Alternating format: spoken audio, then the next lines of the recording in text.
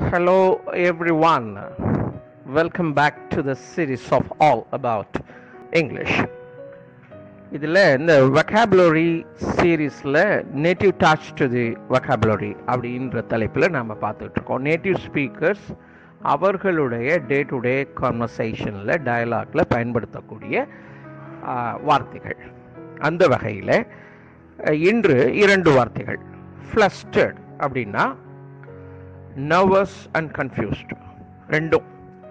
பதபதைப்பு அப்படின்னு சொல்கிறோம்ல, பதபதைச்சு போயிட்டான் அப்படின்னு சொல்கிறாங்க இல்லையா, அதுக்கு flustered. I got flustered because my train was late. N train கொஞ்சம் ரயில் வண்டி, புகை வண்டி, தொடர் வண்டி, ஏதோ தமிழில், அது கொஞ்சம் லேட்டாக வந்ததுனால நான் கொஞ்சம் பதபதைச்சு போயிட்டேன். என்னால் கரெக்டான டயத்துக்கு போய் சேர முடியுமா இல்லையாங்கிற மாதிரி. I got flustered because my train was late. அடுத்தது இன்க்ளிங். இன்க்ளிங்னா அறிகுறி. மனதுக்குள்ள ஏதோ அந்த ஃபோர்சிங் மாதிரி கிட்டத்தட்ட ஒரு அறிகுறி தெரிஞ்சது. சிம்டம்ஸ் இல்லை, இது நோய்க்கான சிம்டம்ஸ், அந்த அறிகுறி இல்லை.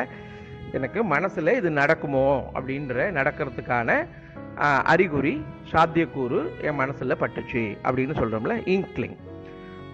A hint or a clue or a feeling that something might happen. அதான் அதோட meaning. Example, I have an inkling that Jane would break up with Jack. எனக்கு ஏதோ அறிகுறி தென்பட்டுச்சு, ஜேன் வந்து கூடிய சீக்கிரம் ஜாக்கோட உள்ள உறவை முறிச்சுக்குவா, அவங்களுடைய திருமண உறவு முறிந்துவிடும் அப்படிங்கிற மாதிரி எனக்கு ஒரு அறிகுறி தென்பட்டது என்பது போல, I have an inkling that Jane would break up with Jack. இந்த 2 வார்த்தைகளை இன்று நாம் பார்த்திருக்கிறோம், flustered and inkling. With that we conclude this episode today. Let's meet tomorrow as usual. Until then, bye bye. Also thank you for watching this video.